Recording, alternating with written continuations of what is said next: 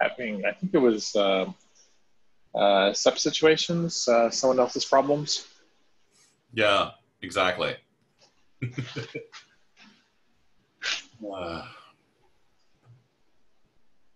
Cool. So shall we get going? We're about 10 minutes into the call. I don't know, it may end up being a short call today. Yeah. I know, for example, like the one thing I'm aware of is the desire to go and turn the technology tree into more of a roadmap. And I think that that is going to require a little bit of work coming up to the next meeting before it actually is useful to go over it.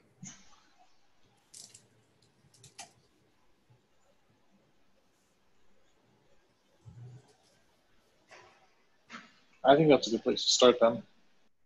Okay. So yeah, definitely. I mean, that's going to require a little bit of work because I basically just have the same tree that I had last week, which is good and all. But the other one is that it's sort of rapidly becoming, the world is moving on. So things like, I got word yesterday from one of the folks who's working on inner domain that they sort of basically have it working now, and now they're cleaning things up and testing across different clouds and so forth before they go ahead and push their PR. I saw we also have a preliminary DNS implementation too. We do.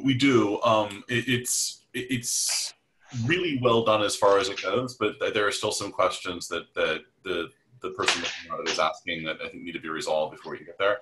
If I'm reading it correctly, the current implementation won't do the fan out quite correctly, but all the right pieces are in place, which means that once we get the fan out functionality there, I think it's in the right place.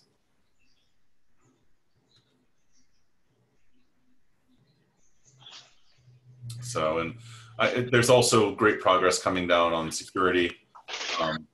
Apparently forward security is now working. Backward security is being looked at. So. Cool. When you say forward security, that's passing the spiffy SVIDs up the chain? It's doing the right thing for provenance for JWT tokens up the chain. JWT tokens, okay. Yeah, and then the trick is that coming back properly, and then the ability to safely and properly do healing based upon the returned JWT tokens. Okay, that makes sense. So.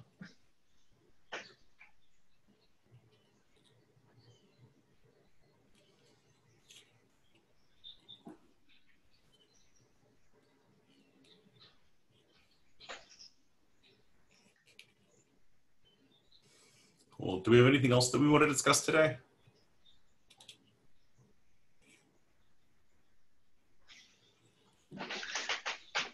I don't think that we do at this point. I mean, some of the important discussions we need to have around the release, I think, are going to require people like Nikolai to be present. Yeah, I agree.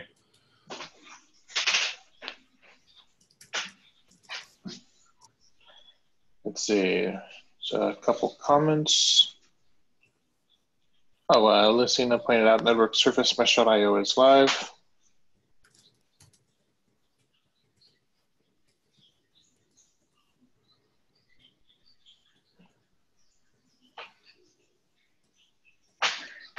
Yeah, I'm still blown away by the quality of the website. So. Yeah, no, it really is. I mean, I find myself being tempted to go ping Luke on certain updates and say, hey, here's the update. Can I get your just taste check on this? Because clearly your taste is better than mine. So.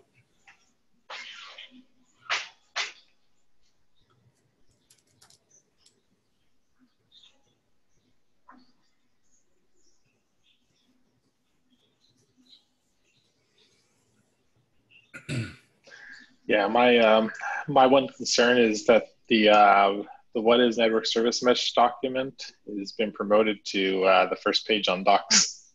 So we need to fix that up. Oh, okay. Yeah, definitely do fix that up. So.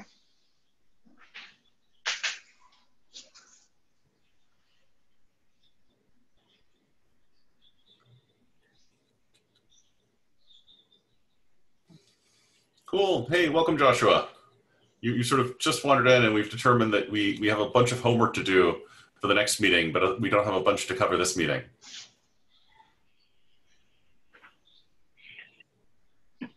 Is the Ms. Watson, is the glossary pretty much done, or is this still a work in progress? I think so. I mean, there has been stuff committed to the repository on the glossary. If there are but obviously everything is always subject to improvement. Okay. Yeah, my understanding is like we're no longer listing the glossary as a main item on the agenda, so I think it's pretty much done except for minor improvements, as Ed mentioned. So if you want to use that or you want to share it around, that should not be a problem. Okay. Good.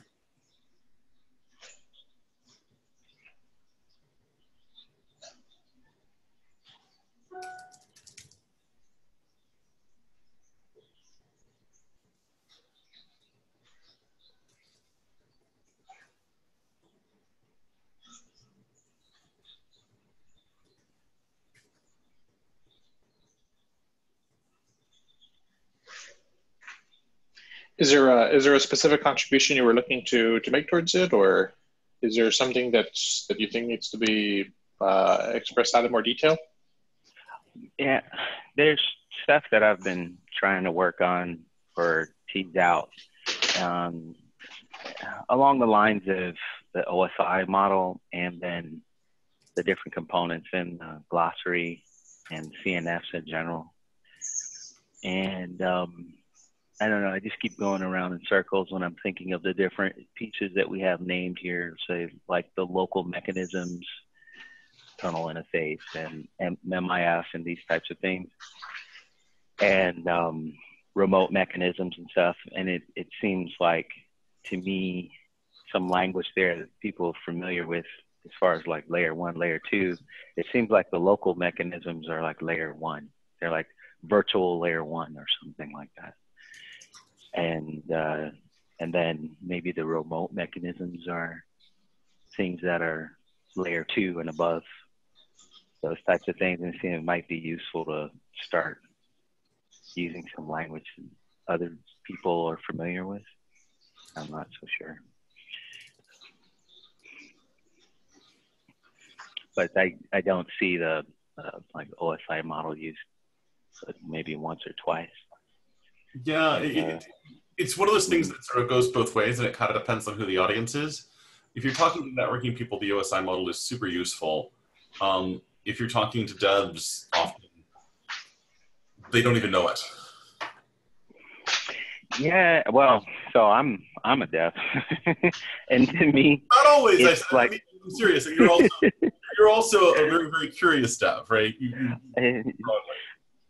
Well, the thing that I have a hard time with when going into any domain is when people change the language. So I'll do a pass on something like this glossary if I wasn't familiar with it, and I'm looking at this terminology, and then I go cross-reference to a networking book, and I'm saying, okay, I'm not able to cross-reference here. I see some words, but where's this model? And then when you're in a dialogue of 6 or 7 people, a group, and they're talking, and the networking people are talking about layer 1, layer 2, layer 3, and all these things.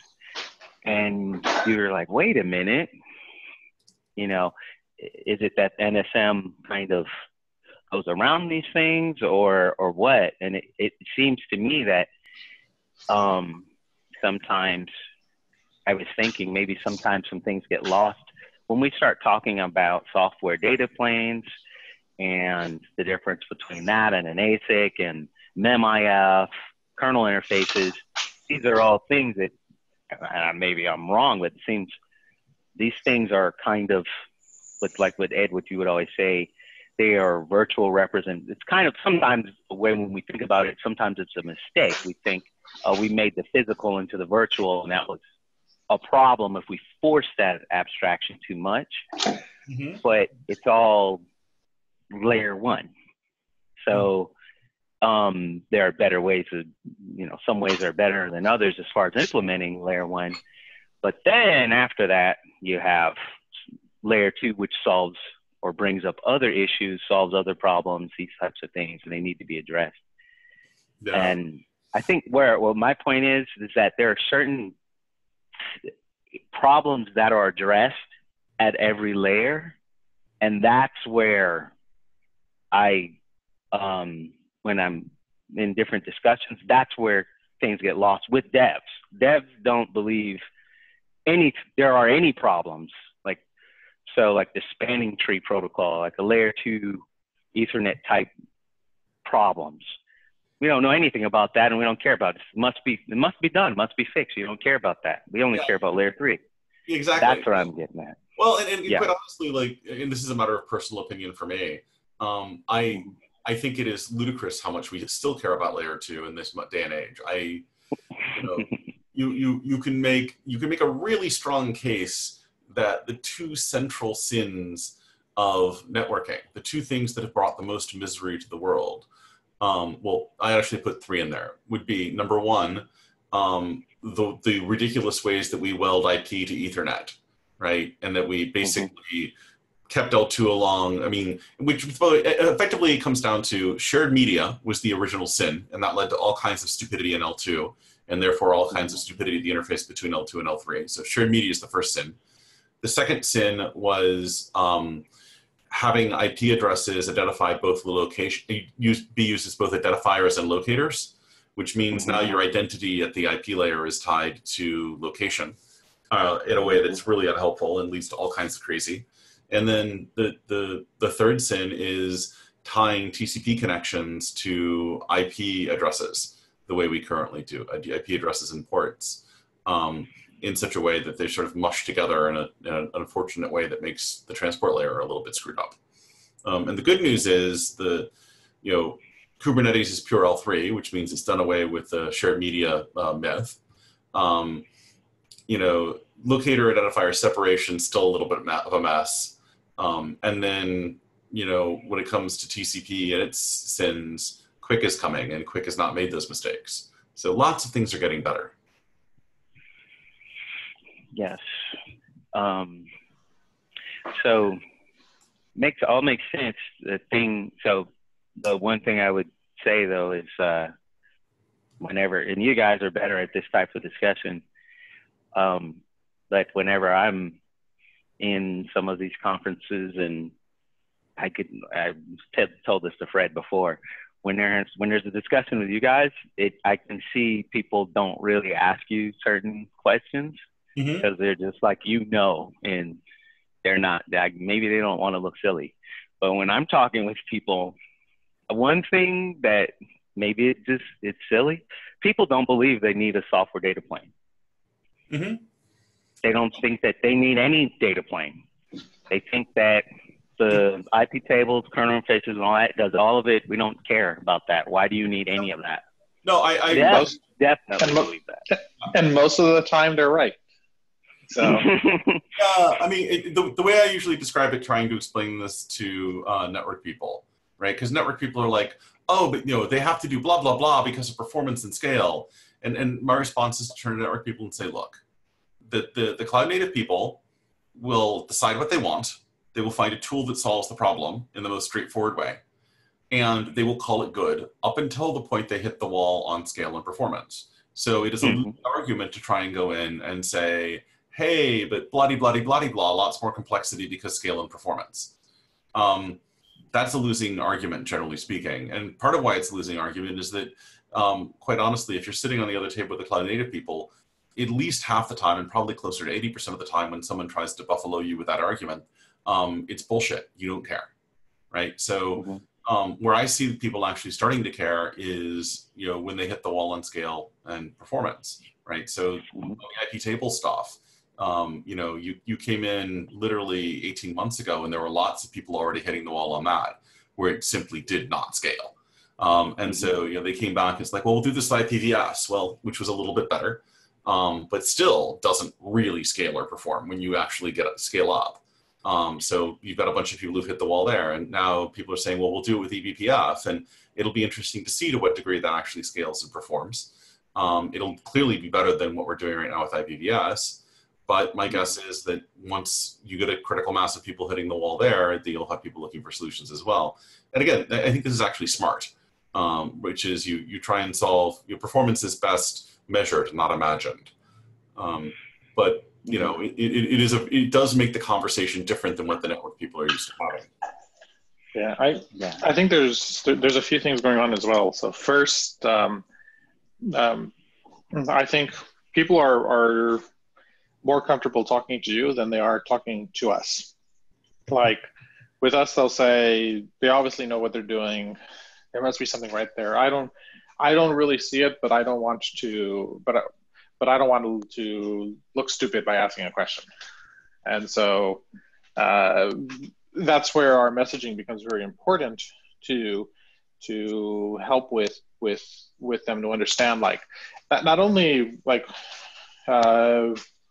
it's not, the question is not only like, do you like, how do you do this stuff, but do you even need it in the first place? Like most developers, if they're saying, I don't think I need this, that's perfectly fine. And in fact, we would encourage them to not use it if they came up to us with something that looked like the opposite of a need.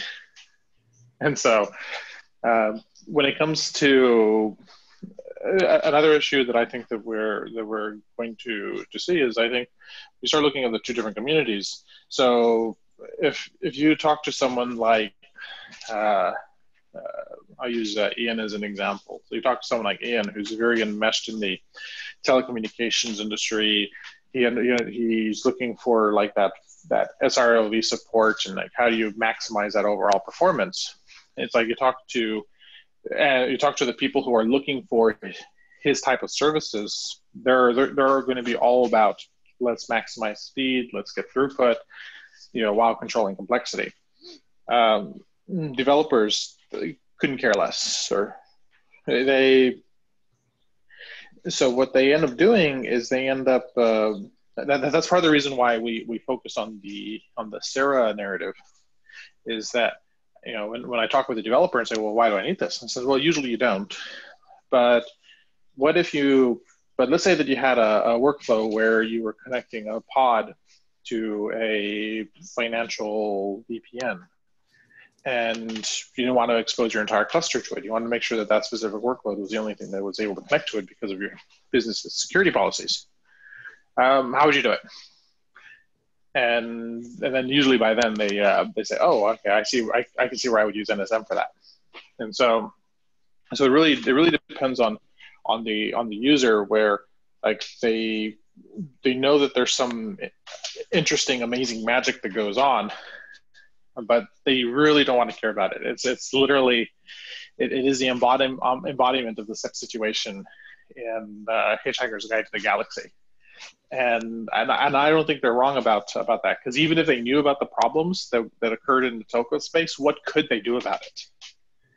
And so it's good for them to be able to focus on their specific problems that they have in need, and make sure that they build something that can make use of new improvements going on the infrastructure.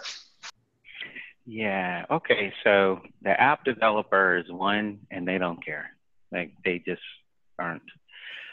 What we were saying, this fourth profile, we were talking about profiles. Maybe there's a fourth profile. It's like an infrastructure developer and a data center type person who's setting up the networks and stuff in a larger data center. Let's say a government type data center or something, where there's going to be, you have to care about performance at some level. Maybe it's not a telco, but you're hitting that.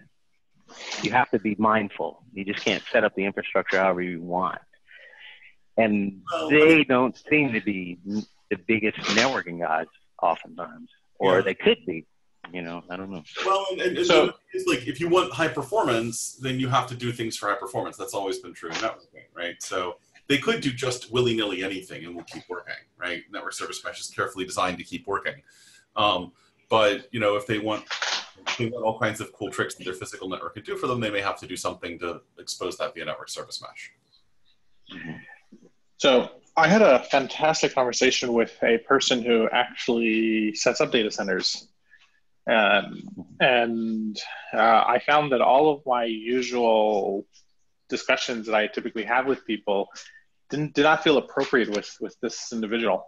So when I was describing network service mesh to him, one of the things that I realized was that the data center has a couple of problems that they're running into. So the first one is they have no insight into the workloads that are running on top of them, which means that they cannot adjust for the type of workloads that they need.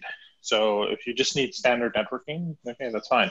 If you want to bring in something that does something special, then they're very limited. Like, they can provide something special, but they're very limited in their capability to do so or express it out. And when they do so, they end up expressing out APIs that are potentially tightly couple them to that particular family of data centers and so on. So when we were talking about network service mesh, it was like, well, what additional services or things could they provide access to and potentially bundle up as a service? So if you wanted something that provided, even something is like, it could be something at a high level, it could be like a VPN, or it might be something at a lower level that does something special in their infrastructure to do some traffic management or to guarantee some type of quality. Then being able to request for those things with in a declarative way with labels and so on is something that they could build towards that would give them a unified interface for requesting those type of things. And so he was quite excited with the concept of network service mesh from the purposes of being able to expose out and refine the capabilities of the data center's fabric. Yep. I've had similar conversations as well. Okay. So, but that's a very specific type of infrastructure person. I think your average infrastructure person that we're probably going to run into in the beginning is going to be enterprise infrastructure. So not the data center person, but the person who runs the clusters.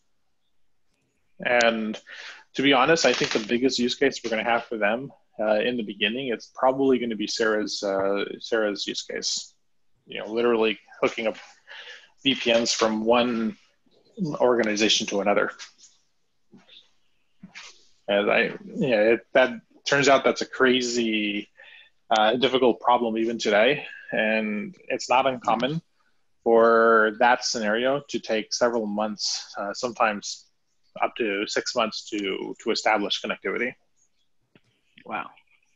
So if you can go and say, hey, we can do this, once you've signed the paperwork, so it doesn't fix the legal side entirely, but once they've signed the paperwork and have agreed to share a connection,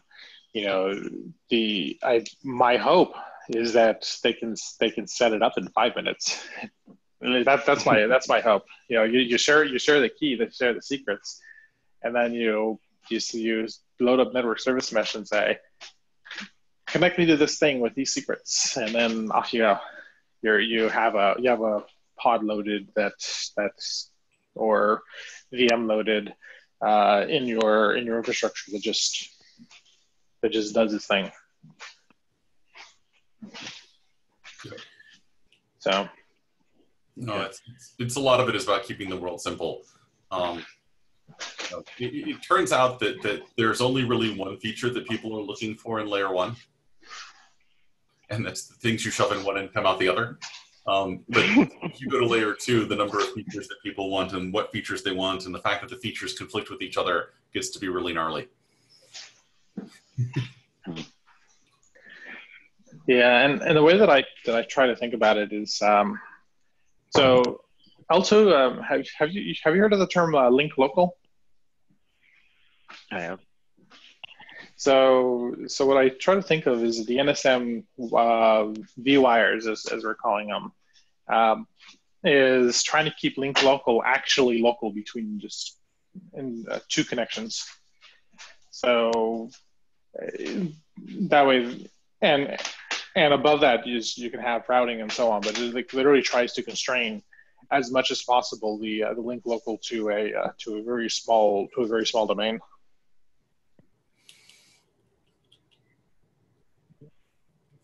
Makes sense. Okay.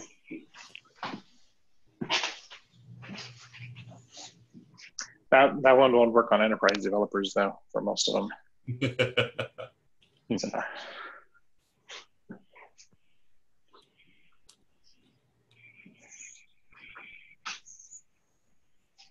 Yeah. Well, I have a bunch of things that that I was gonna try to push into the doc that Jeffrey is doing, and I guess there's the other doc that is the more of the, I guess, on the vendor side.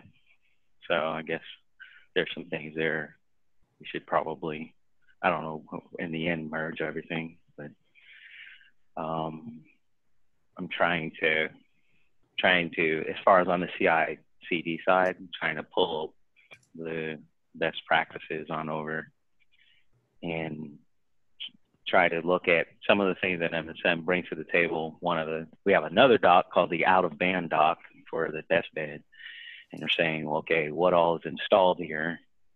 That is what we're saying out of band. Well, kind of installed in a way that is not maybe Kubernetes type native, so outside of, right? So, and then say, this is one of the drivers for using the NSM in the test bed is because, okay, now we're installing things using Helm and getting away from the imperative style scripts for installing and trying to get closer to declarative and these types of things, and trying to say, okay, this is proper CI/CD, nicer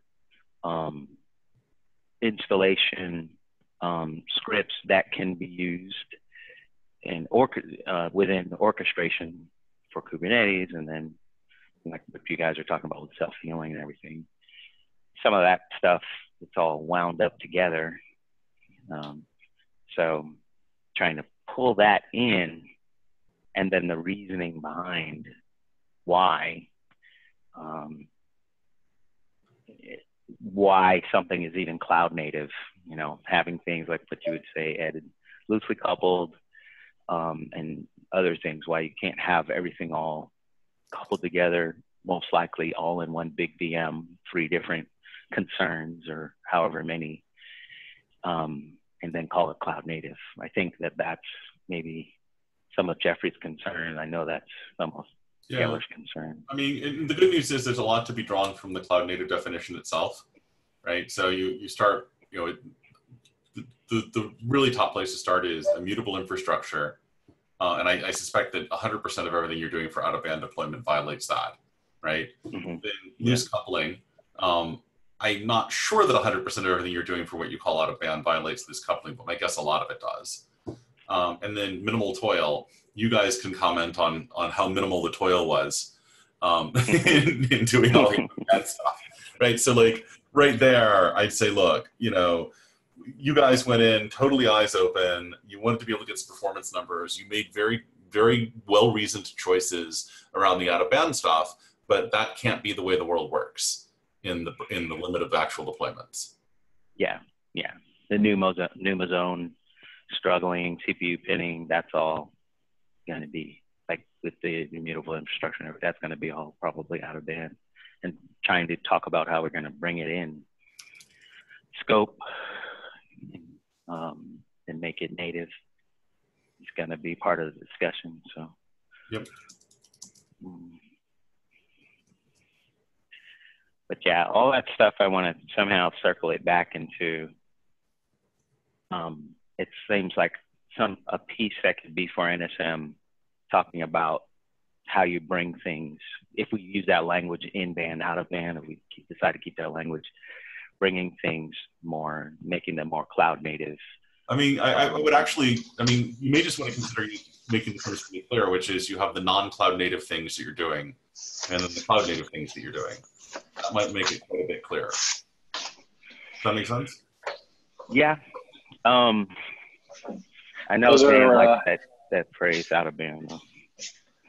Yeah, I think the reason why Dan prefers those terms is that for certain communities and people, those are fighting words. Like, what do you mean what I'm doing is like cloud native? Yeah, I understand that there are certain communities that are very attached to doing non-cloud native things and don't like it being pointed out. Yeah, which is part of the reason that we're looking at using the term bronze rather than that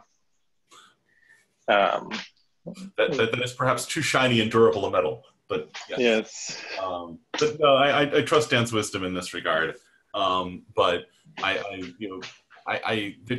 nothing that you do to massage the terms changes the fact that there are significant constituencies who desperately want to go to market as vendors with their utterly non-cloud native solutions and shove them at customers who are SPs and desperately want people to stop pointing out how non-cloud native they are. Yeah, so my goal is to not label something. It's really to say this is what it means, and here are the arguments. If you're not doing these things, then you're not cloud native, but I'm not going to say you're not cloud native.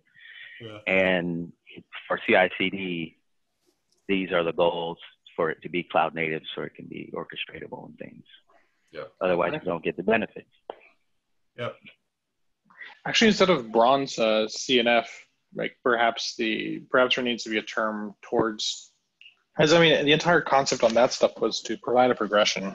So first is to provide a progression. So if you're trying to become a best practices cloud native network function, like here's a reasonable path that things you can do to move up the chain. The second thing is risk mitigation for the operators, because your risk profile is going to look very different if you take a bronze CNF from a gold CNF. And so I think that part of what's going to end up happening is my hope is that what happens is that the operators, they don't look at it as a rubber stamping of a CNF where you just had a lift and shift minus things that require privilege and stick it in a container, and instead look at it as our risk profile is we will only accept gold CNFs, and we will review on a case-by-case basis bronze and silver based upon availability in the market and need and so on. And so my hope is to provide them with the tools. I will refrain from pointing out some of the other entertaining monikers that have been suggested to replace bronze. Yes. So I'll just say they were not friendly. And so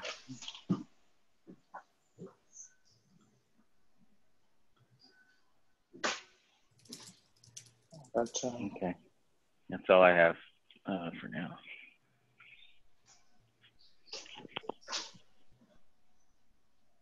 Yeah, but keep telling us when you hear things that where people are unwilling or unable to tell us, because like this is very useful as well. Yeah. The rule of thumb I'm saying is if I hear something 50 times, I'll make a video based on it. Things have been changing a lot lately, but we keep saying things over and over, then we can do a 3-5 minute video on it. I was hoping this glossary or something along these lines, if it's, we keep using this terminology, then that might be it. But we'll see. And to paraphrase the Department of Homeland Security, if you see something, say something.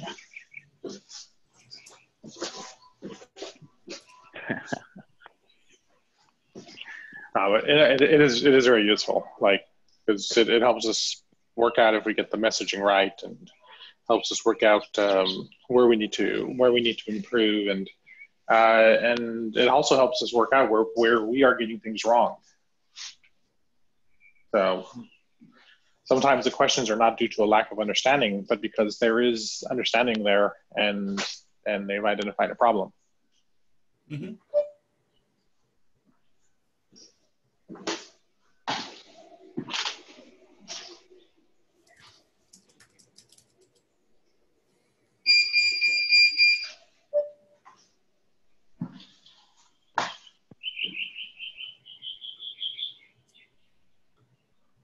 Cool.